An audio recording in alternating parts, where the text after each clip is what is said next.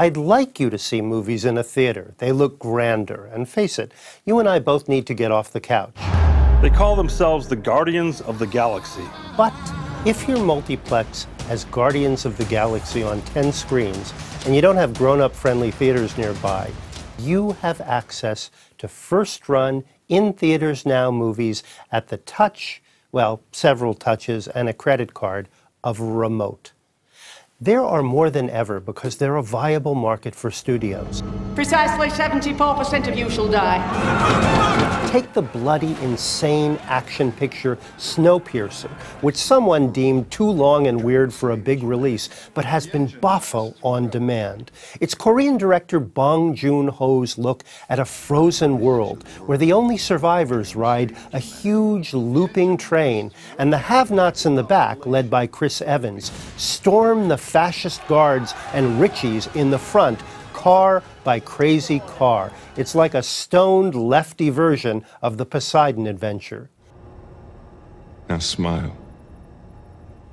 Equally as stoned is a movie not yet in theaters that will stretch your mind like taffy.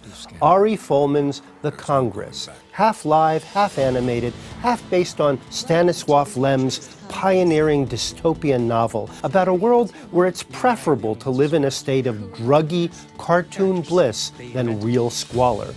We at Paramount want to scan you. It begins with the terrific Robin Wright as an actress named Robin Wright, great casting, who takes money so her image can be digitized and reused in movies for eternity. Then it gets really weird. Two more, less bloody but just as multiplex unfriendly. Here's to a perfect weekend together. The one I love is a farce of sorts about a couple played by Mark Duplass and Mad Men's Elizabeth Moss who take a country house to repair their marriage and meet up with themselves. It was kind of magical.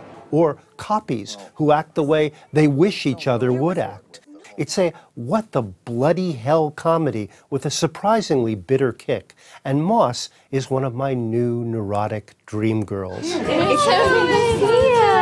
Another one is Anna Kendrick, who stars in Joe Swanberg's teeny psychodrama Happy Christmas. Jenny?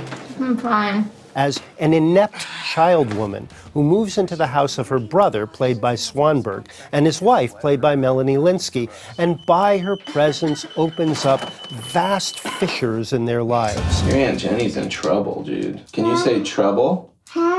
Trouble. It's minimalist with maximum emotional heft. Cheers. And a suggestion. I put the remote in the next room. If I take away the element of control, I pay closer attention. And most of us are too lazy to get off the couch.